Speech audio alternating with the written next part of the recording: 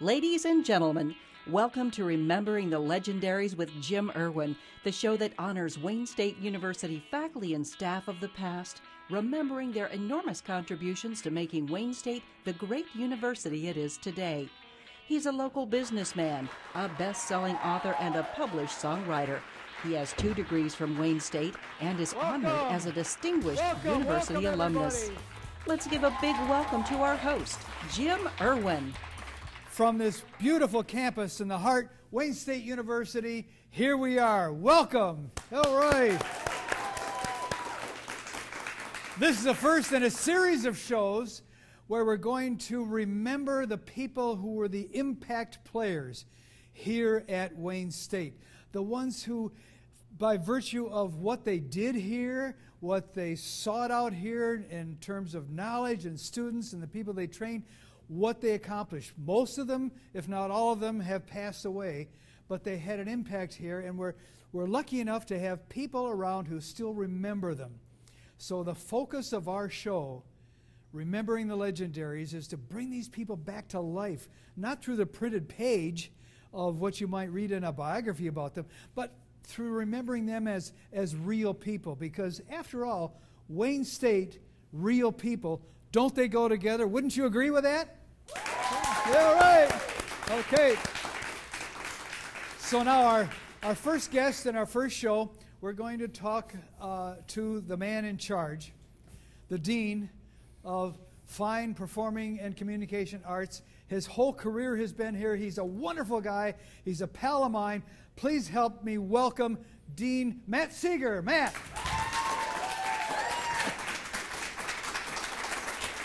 How are you, Jim? All right. Thank you. Welcome to the show, Matt. Glad to be here. Dean, Thank you, Jim. What amazes me is your name, Matthew Wayne Seeger. How appropriate. It was a natural fit, you know, well, from the beginning. Your entire career has been here. Yes. And what made you an Indiana small-town guy who went through Indiana University, got the doctor's degree, and then looked around? What made a small-town boy come to this big town of Detroit back in 1983? Am I right? 83? 83, August of 83. Yep. Mm-hmm. What made you choose us here at Wayne? Well, it was a really interesting time. I had finished my graduate work, my doctoral work at Indiana University in Bloomington, which is, of course, a wonderful little small town in Indiana, lots of corn. And I had grown up in northern Indiana in a lot of small towns. There's lots of corn in Michigan here, well, too. There's lots of corn in Michigan, too, but not so much in Detroit. But, you know, I had finished my degree, and I had applied for jobs, and I had 3 or 4 interviews and 2 or 3 offers at smaller schools, regional schools. And then sort of at the last minute, right when I was ready to accept one of those other offers, I got a call from George Ziegelmuller, who was the area head for speech communication at One the of time. our legendaries. We're going to have a program devoted entirely to George. Amazing man. And he said, you know, we've gotten your application, and we'd really like you to come up and interview. And my faculty advisors at Indiana said, you know, I talked to them, and they said, Wayne State is an amazing place. It has incredible people. And you absolutely must go up. You must postpone these other offers, and you must go up and talk to them. So I got in my car, and I drove, you know, from Indiana into Detroit. It's the first time I'd ever been to Detroit, and had a really interesting experience here. I won't say it was an easy interview. It was a really tough interview. Okay, what happened? Well, Bernie Brock, who was one of the faculty members here, picked on me. He quizzed me about all this information that I was supposed to know. Why would anybody pick on you? Well, I don't know. You're just an ordinary kind of nice guy. I guess I was an easy target. Happy-go-lucky Indiana boy. I think he wanted to make sure that I was up to the job. And, you know, he sort of peppered me with questions and made it a little tough. But, you know, he really was trying to figure out if I knew my stuff. George, of course, was incredibly wonderful, and I actually stayed at George Ziegelmuller's house when I was here visiting. And I remember a lovely dinner with Ed Pappas, another one of our legends, and George Ziegelmuller at Joe Muir's. And I don't think I'd ever been in a restaurant quite that nice in my life. You know, here I was a corn. Did they serve corn? They did not serve corn, but it was really an interesting moment, introduction to the culture of Detroit, and so I had a very good interview, very good experience. I left the interview thinking there's no way they'll offer me this job. There's no way they're going to offer me this job. But by the time I got back to my home in Bloomington, I had a phone call, and George offered me the job, and you know, there really wasn't a question. It was a wonderful opportunity to come to Detroit, to be part of Detroit, to work with graduate students, to work with a different student population that I'd worked with at Indiana. So it was a real treat to be able to participate, to learn about the urban experience and be part of that. Well, when I first met you, you came across as a very down-to-earth kind of thing. It was at a dinner, if I remember right. Yeah. And I was impressed with you. And word later on came out that the people who wanted to bring you here, they wanted you probably more than you wanted them at the time. They looked upon you. They didn't let me know at the moment, or I would ask for more money. Yeah. So. No, they brought you up. They considered you a rising star, and your career started out in wasn't it teaching and then forensics or debate for a while, and then why don't you just briefly go right through your steps? Yeah, I did some competitive public speaking, some debate, and some forensics. I'd been very active in high school. I had coached in college. I did my undergraduate degree at a small school in southern Indiana, the University of Evansville, and I worked on the student newspaper and worked in the student radio station at the time. And I went to Northern Illinois and DeKalb, Illinois, and did my master's degree, and I worked in debate and forensics there, competitive public speaking. And then I went to Bloomington for my PhD, and I majored in organizational communication. And I majored in organizational communication because I was really interested in what was sort of a growing field then, Sure. the role of communication in organizations. Sure. And when I got the offer to come to Detroit, I mean, it was like literally being a kid in a candy store. There were so many opportunities for research and to work with incredible people here. You know, one of my first classes, I had Lee Iacocca's speechwriter in my class. And so I started talking to her, and you know, we developed a nice working relationship. And a year later, I edited the collection of Lee Iacocca's speeches. And there's no other place in the country, you know, a brand new wet behind the ears assistant professor could have worked with somebody like that. So briefly tell us how you got all the way up to your present job. Well, a lot of accidents along the way, I guess. You know, I came here in '83 as an assistant professor, and the process is that you go through a 6-year probationary period before you go up for tenure. So, and I had great mentorship from George Ziegelmuller and Ed Pappas and Bernie Brock and Ray Ross, these really very, very well-known, established full These professors. are people we're going to talk about. Yeah, established. We'll have separate programs on some of them, and we'll put a couple together in other programs. So you're going to hear more about them in future programs. The names he's mentioned are legendaries. People will be on the program. Yeah, these were really very, very well-known people in the field, just very well respected. And I had the advantage of working with them. And I had actually replaced 2 faculty members. 2 faculty members had left, and they brought me in to replace both of those people. And Ed Pappas and George Ziegelmuller kept on... You replaced 2 people? I replaced 2 people. They didn't tell me that until later on. How about that? You replaced 2 people. And they kept on saying, oh, well, we have a great opportunity for you. You can teach another class. We don't let all of our assistant professors teach this class, but just this once we'll let you teach this class. Right. Well, my first year, I taught 6 different graduate courses. I about died. They worked me so hard, but it was all good. I learned a lot. Good way to start. It was a good baptism of fire. It was a baptism of fire, right. And so I worked with a lot of wonderful graduate students early on, a lot of wonderful undergraduate students, and went through my 6-year period of pre-tenure, and then I was fortunate enough to be tenured at the university.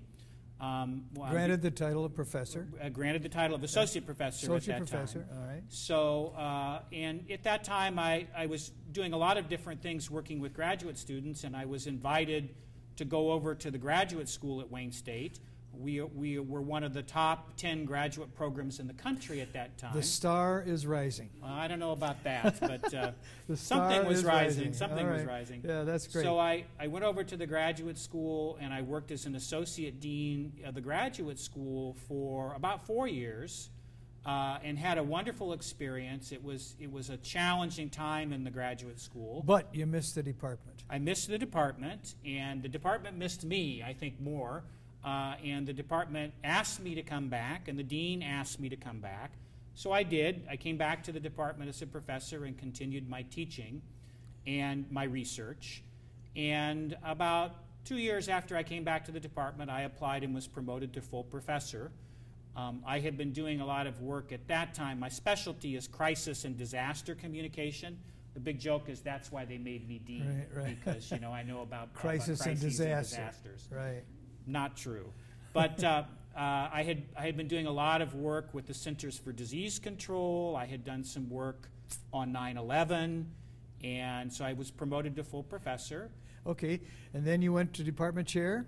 Became department chair. And then after that, you went to dean. I was department chair for 6 years, and then they made me dean. So here you are.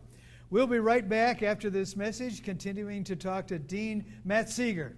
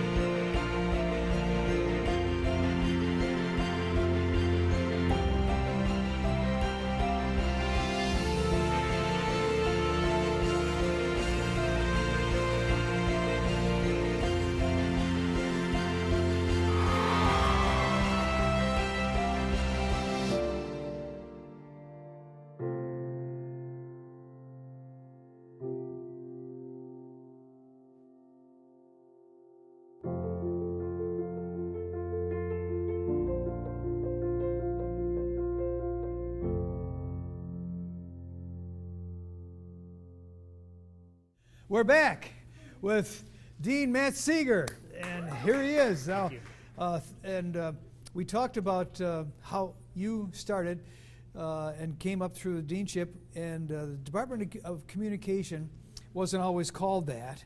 It was called Department of Speech, and then Department of Speech Communication, yes. Department of Communication. Tell us what it was like when you got here and how it evolved to be what it is now, okay? Well, it was a really interesting time.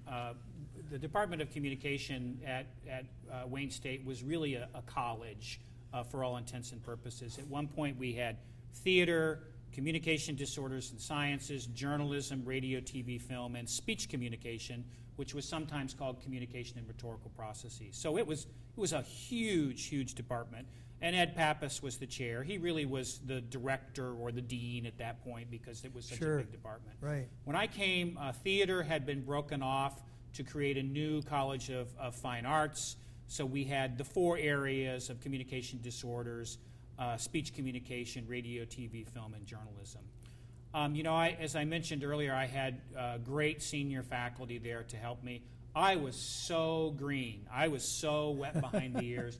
I think back to some of the things I did in those first classes, and I am embarrassed at what I did because the students, I really was learning by doing, learning on the job. You think about the past, smile a little bit, and move on. And right? move on, and move on. But in many of my graduate classes, I was the youngest person in the class because we had a lot of returning working professionals, people who had a lot more experience than I had. But I stuck with it, and I learned. And the students were really wonderful and were a great resource to help me learn how to be more effective as a teacher. But I also had George, I also had Bernie, I also had Ed, and they made a lot of opportunities available for me. How did the department change, in your opinion, Department of Communication or Department of Speech, when these other departments left? Well, happened? we became more focused, Right. And we were able to focused on what?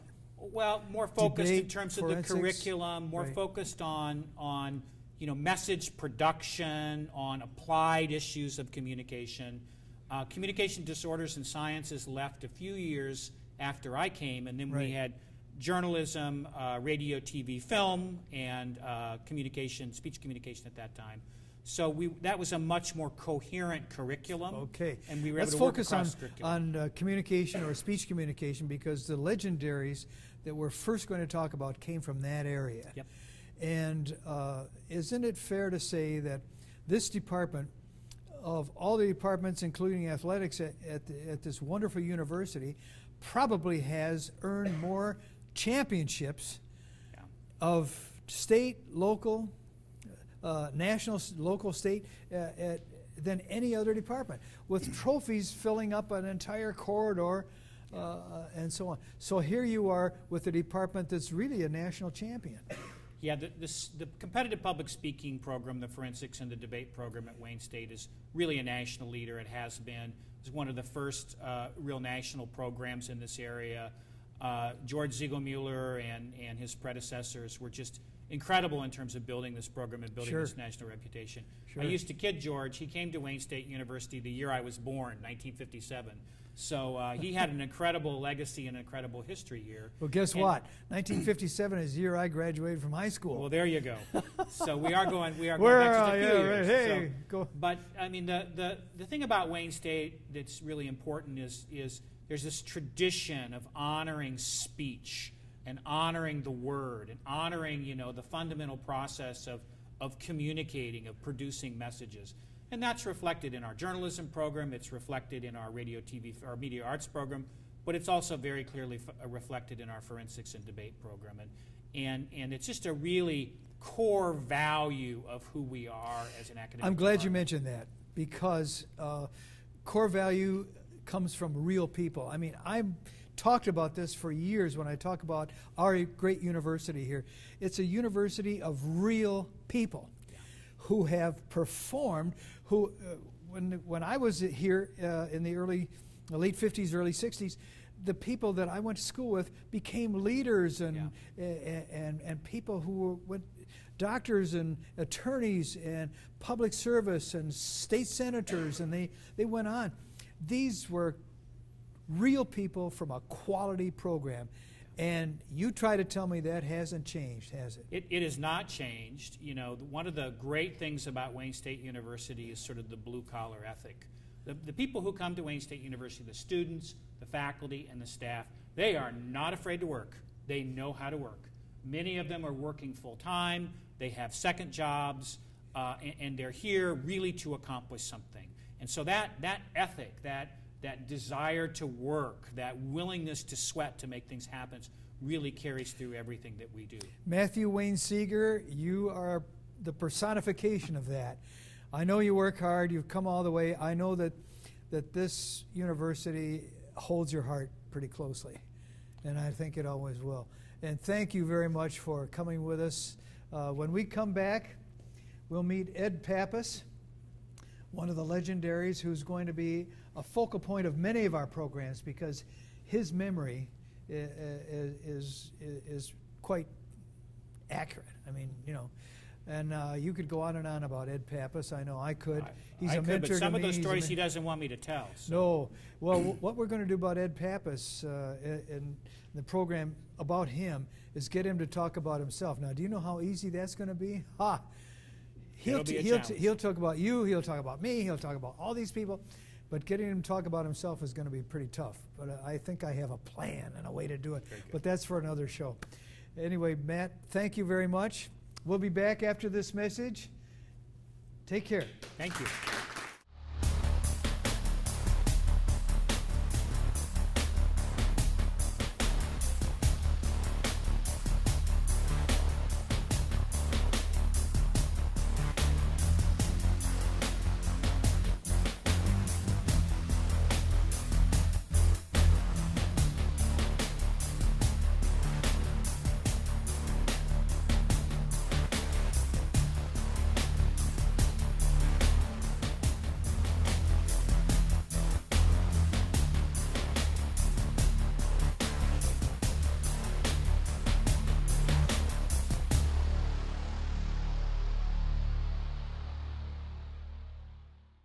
And we're back. Hey. Well, now that we've seen the dean, we've seen Dean Seeger and his background. Now we're going into the meat of the presentation of what we're all about here, remembering things. And our first guest is really a guest that's going to be in every one of our shows because his memory is what we're depending on to drive this entire series of programs. He is a former high school teacher. Before he came to Wayne, one of the great debate coaches in the entire Detroit school system. He's a baseball expert. He knows more facts about baseball than I could ever read in a number of books. I think you'll listen to that. He teaches a class here using baseball as the means of communication. I think we'll hear about that. But he served as chair for many years at the department. His blood is ingrained in this wonderful university of ours. You're going to love to meet him. My pal, I've known him for 50 years. When my wife went to Pershing High School in Detroit, he was her debate coach and mentor. And over the years, he's still been her mentor and my mentor. Please welcome just a wonderful guy, did I say? A wonderful guy, Ed Pappas. Ed, come on in.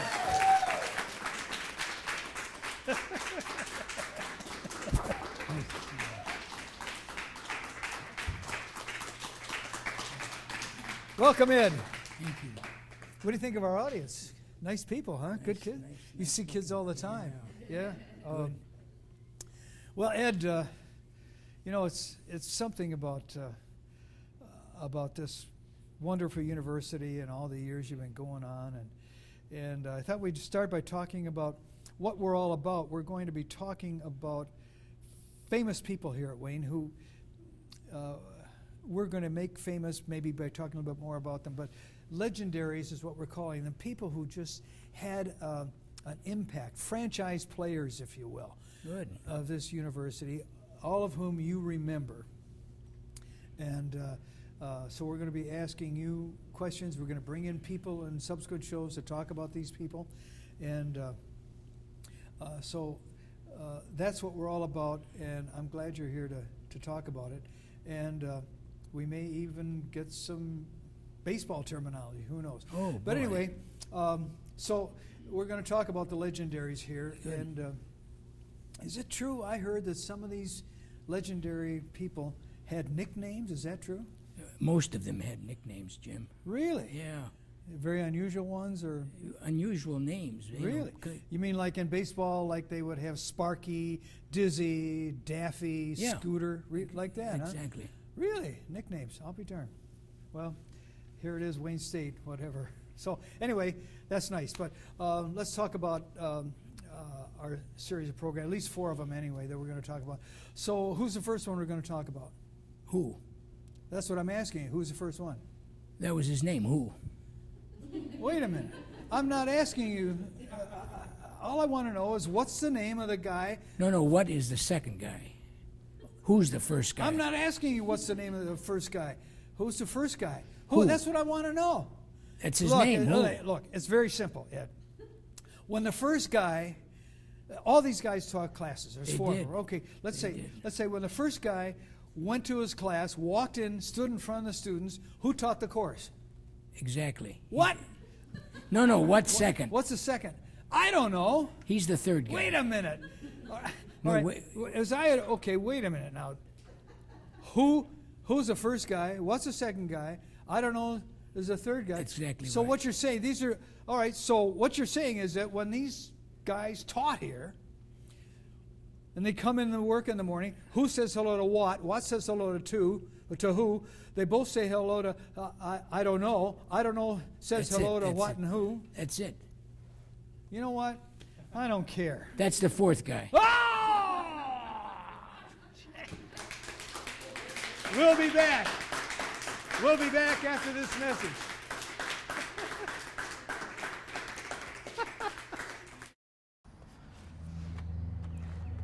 I'm running to something. Always forward. Not afraid to do it myself. gotta fight to make a difference. Somebody's gotta lead. It's going to be me. I'll always aim higher.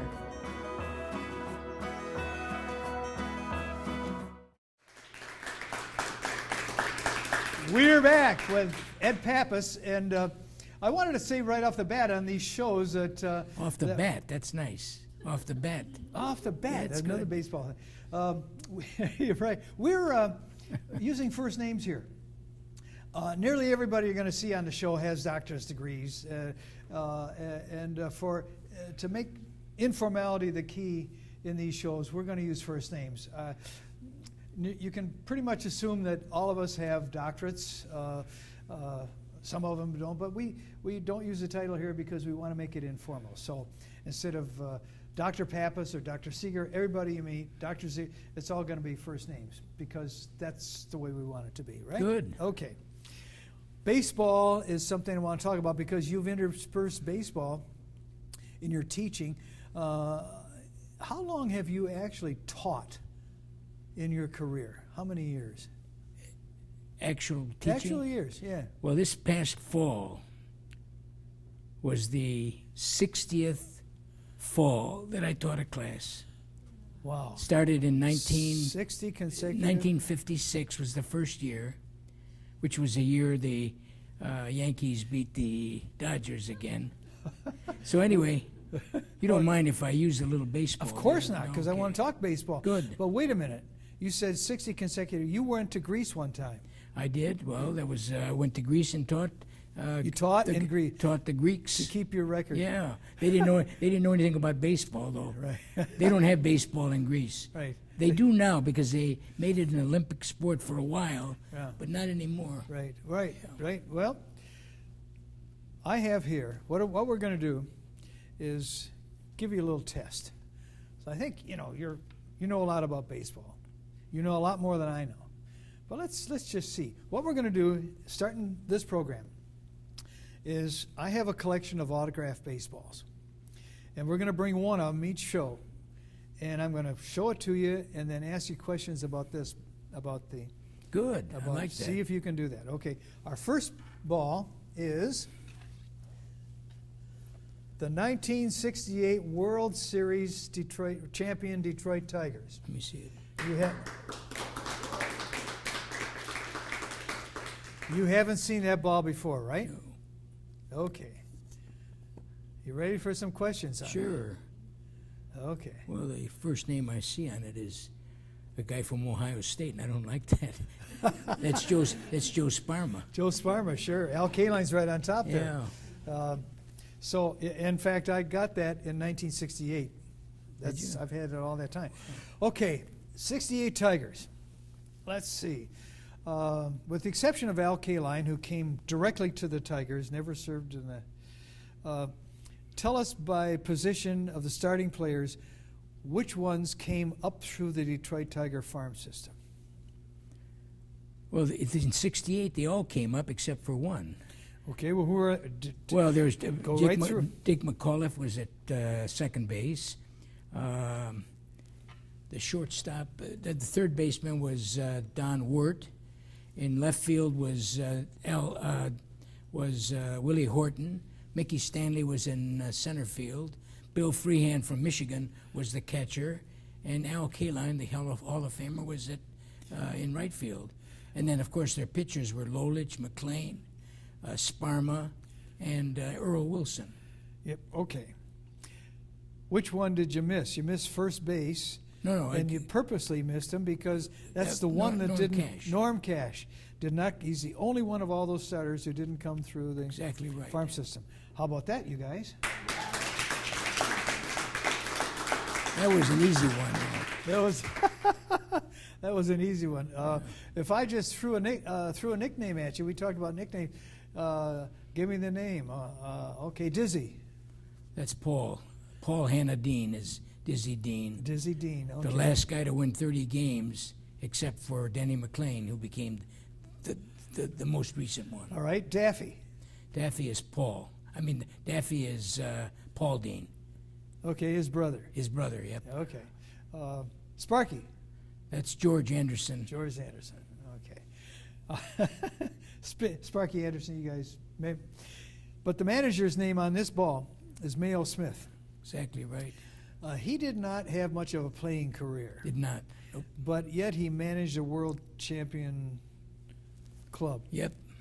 Tell us a little bit about Mayo and how this all happened. How could a guy like that come through without a big baseball career and go through a managerial Well, career? it was timing. He was with the Phillies before, and the Tigers had fired 2 or 3 managers in that interim, and he was available, and they hired him. And he inherited a good team.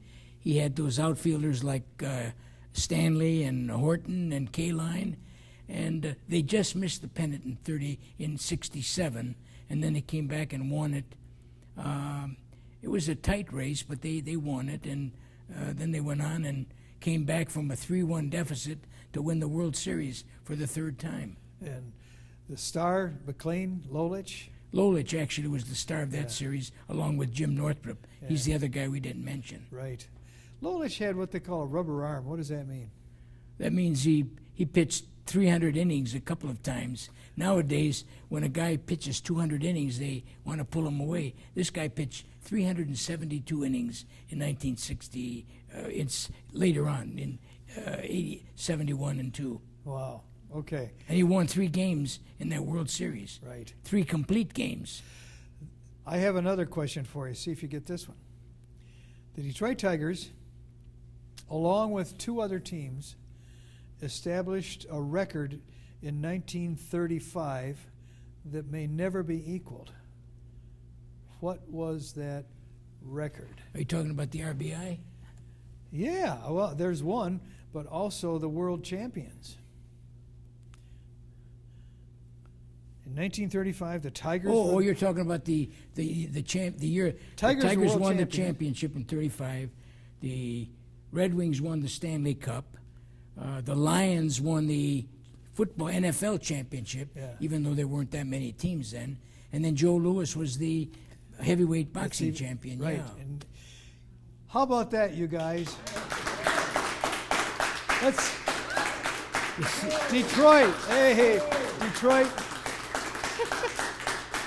Wayne State, Detroit. I'll tell you, I go on this beautiful campus, and I've seen it when I was a student here back in the late '50s, and seen it all through the years. Visited many times and followed your career. Wayne State is changed physically, but the charm is still here. Well, it was interesting because when Millie, your wife. See, I knew Millie before you did. You so did. Anyway, yeah. That's true. And I remember she sat right. The instructor's desk was here in room 325, and she sat right to the left of me, and she was a debater, and she was an outstanding debater. And so as she was getting finished with her senior year, I said, Millie, you're going to Wayne State, and you're going to debate for George Ziegler, one of your legends. And so she went there, became a highly successful college debater. And then, a couple of years later, she was in the College of Education and did her student teaching. And guess who was her critic teacher? I wonder who. Yeah, it was me again. Yeah, she loved it. Yeah, so She it was loved it. nice. Yeah. It was good to have a really bright student like Millie. Millie was great. Yeah, I'm one of those guys that married up, and so are you. Yeah, So are definitely. you. Let's wrap it up a little bit by talking about your class with a baseball theme. How many years you been doing this, teaching a baseball class? Well, it's been probably about 6 or 7 years. Okay. See, what happened is that they made an announcement and said, if you have an idea for a theme class, submit it. And so I naturally submitted baseball as mine. Baseball is kind of a metaphor for life. There's a guy used to be president of NYU who wrote a book called "Baseball as a Path to God." Can you imagine? He said, in baseball we have saints and sinners, we have conversions. what's her name? Doris Kearns Goodwin talked about when she moved from Brooklyn, where she was a Brooklyn Dodger fan, and then the Brooklyn Dodgers left and went to Los Angeles.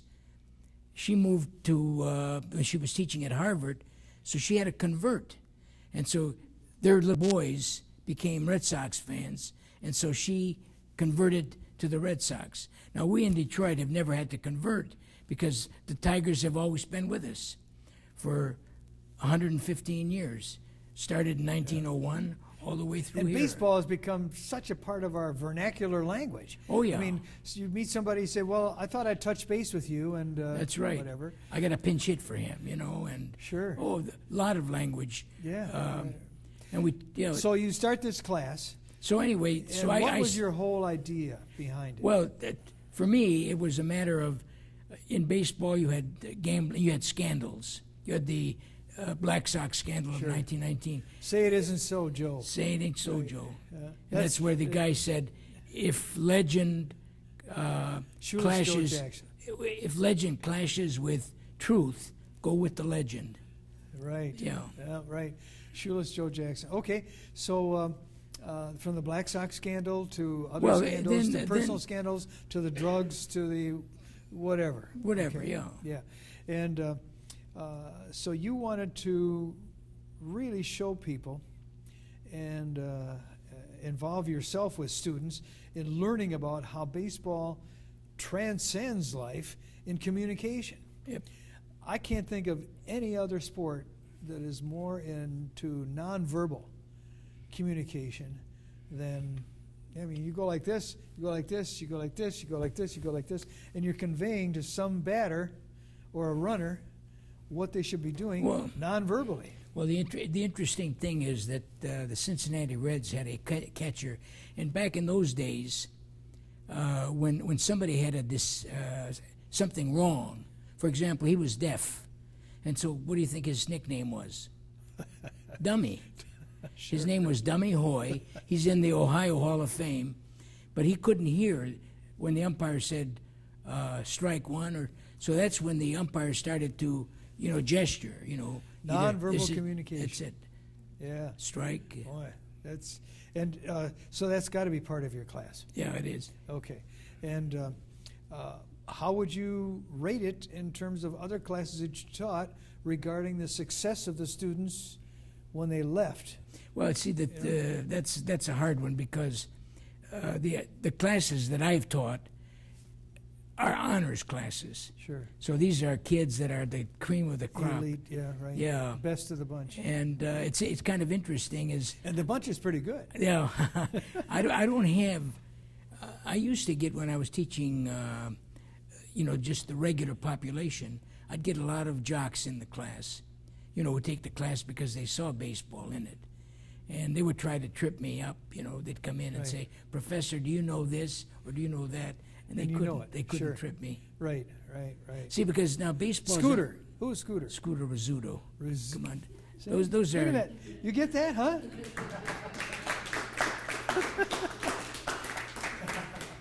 Yeah, you could do a whole. I've had speeches on nicknames. The kids would give speeches on nicknames. Yeah, right.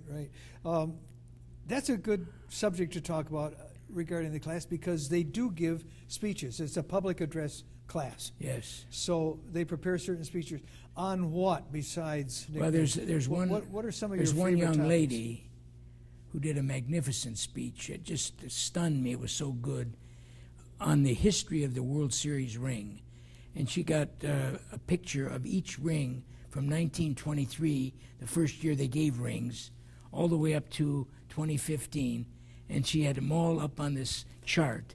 And it was just beautiful, beautiful. Yeah. And can you imagine the research that she did Of course. on the rings? Of course. And then how much money the rings cost.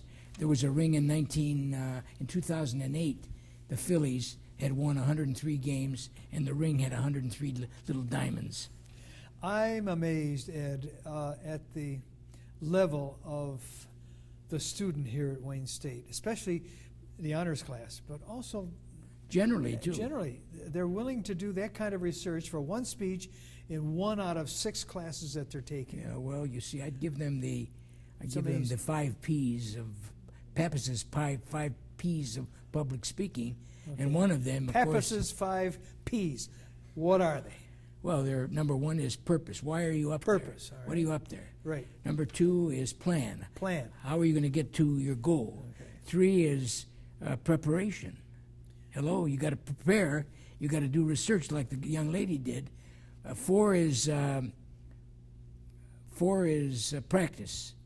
Practice. Okay. You don't just get out and do it. You practice like you and I did outside. We did? Yes. What? Practice. You mean that wasn't spontaneous? Are you kidding me? You're And then- giving away secrets. And then polish. Right. You know what polish is? Yes. The difference between 87 and 7.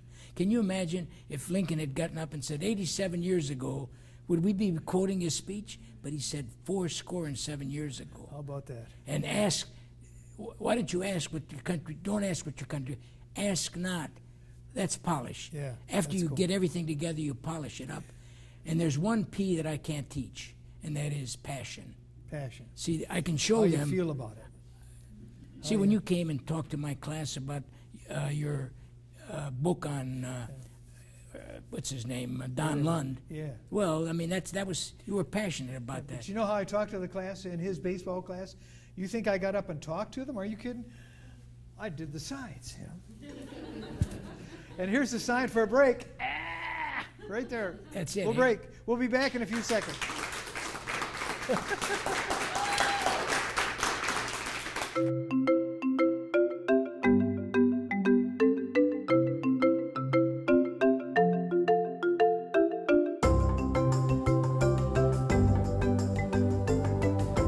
Visit our 200-acre campus in the heart of Midtown. Visit our new buildings. Stop chemistry. Danto Engineering. Wayne Law Ski Center. The towers. See our classic buildings.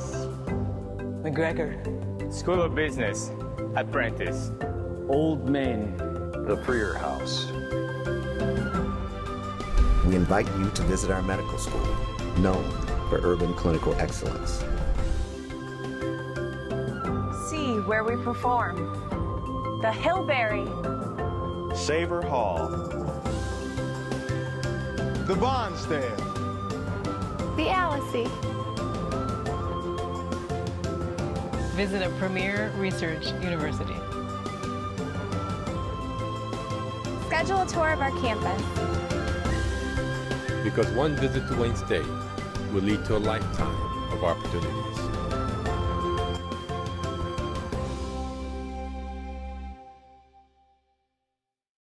We're back. I'm your host, Jim Irwin, and we're back with Ed Pappas. And we're talking baseball and education and Bambino. Babe Ruth. Babe Ruth, how about that? Ed is just one of the foremost experts that I've ever not just met but heard of in baseball statistics and so on. Baseball stats are probably more taken by people than other sports. What do you think? You know, Jim, that's true. Why that's true, I can't really tell you. But there aren't very many people, if you were to go up to somebody and say, can you name the Super Bowl winners from the beginning? You know, the Packers won the Super Bowl in the first two, 78 and 79. And, you know, there have been several teams, except for the Lions, who have won a Super Bowl, several teams. I don't know if the Lions will win one in my lifetime. I'm in the 9th inning of my life, you know what I mean? So anyway. Seventh inning, little stretch. The stretch, okay. So, but, you know, when you talk about the World Series, I can start you from 1903 and go all the way up to 2015 and give you the name of the World Series. But I don't think they can do that in hockey or in basketball or any place else. Right. So why? I don't know why that is, but well, baseball is our national pastime. Well, we don't have a national sport. We have a national, I just learned hockey is not Canada's national sport. Hockey is Canada's national pastime. Oh, okay. Their national sport is lacrosse, but who would know? But baseball seems to be at the heart of the growth of America. Every small town had a well, team. it's at the heart of the growth. It's true. Yeah. That's true. Yeah. Except, if you look at impact now, I think probably football is right there now. Sure. If somebody would say, we don't have a national, but let's declare a national sport, they'd probably say football. But football is only 16 games. That's true. Whereas in baseball, 162 games. 162 games. It starts in April or late March and goes all the way through. Okay, you put your baseball hat on, put my football helmet on, we'll argue. If you want. Yeah. Moving on a little bit, we're going to talk about some legendaries here. We've taken that adjective, put it into a noun. And I would hesitate to be the person who talked to George Zieglermuller, who lives in Chicago now, to go and talk to him and say, "Hey, George, your nickname is who?"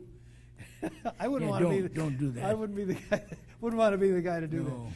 But let's just go through some of the people we're going to talk about and give me a couple of sentences about them. George Zieglermuller. Well, George came to Wayne in 1957, as Matt had mentioned to you. The year after Wayne became Wayne State. That's exactly right. Okay. It became Wayne State, I think, in 56. Yep. The year I graduated. And then 57, he came. And then in 58, Ray Ross came from Purdue. Right. We lured him from George Purdue. Zieglermuller. A couple sentences about him. Well, his impact. Well, his impact is so difficult to measure. I mean, he's got people in places all over the country. He's got debate coaches.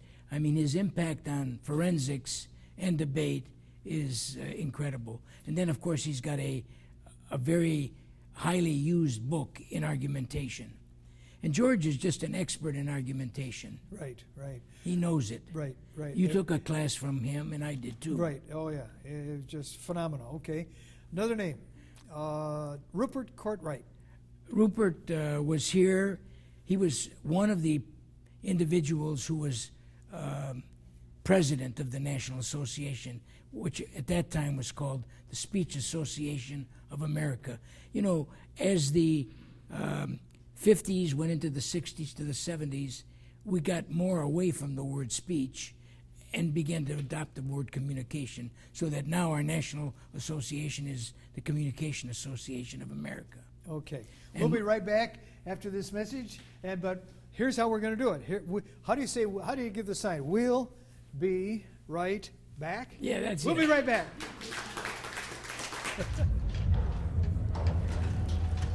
Get things moving. No coasting. I have big plans, big ideas. My wheels are in motion. I will make a difference. Leave my mark. Get that degree. I'll always aim higher.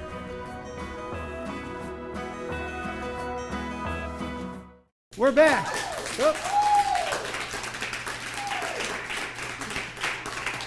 Welcome back to Remembering the Legendaries. I'm Jim Irwin, your host, and this is Ed Pappas, who we've been talking about, Ed, with baseball and how it's infused into his program, in his teaching program and in the departmental program, and now we're just getting into a couple people that we're going to talk about: Zieglermuller, Courtright, and well, then there's, of course, George Bowman, who became George Bowman, Mac McMonagle. Who else would we be talking about? Who else should we talk about? Well, of course, there's Ray Ross, the first female who graduated from Michigan, Betty Youngjohn. Elizabeth Youngjohn. She was a rhetorician. Right. Well, you remember these people. You're going to talk about them. Good. And when it comes to George Zieglermuller, we're going to devote a whole program to him. And I hope your wife comes other back people there. for that. I think she'll be back on one of the panelists. Good. But, anyway, this has been fun. you're going to continue to be part of our programming. I've drafted you. As the next program might be a little bit difficult for me, but I'm going to trick you into it somehow. You're going to have to talk about yourself. And I know you don't like to do that, but I'm going to get you to do it. So, it's been fun. We've talked to Dean Matt Seeger about the way it's developed. We've met Ed Pappas. We're going to see him in the next program. So, we'll be back with Remembering the Legendaries. Thanks for watching, everybody.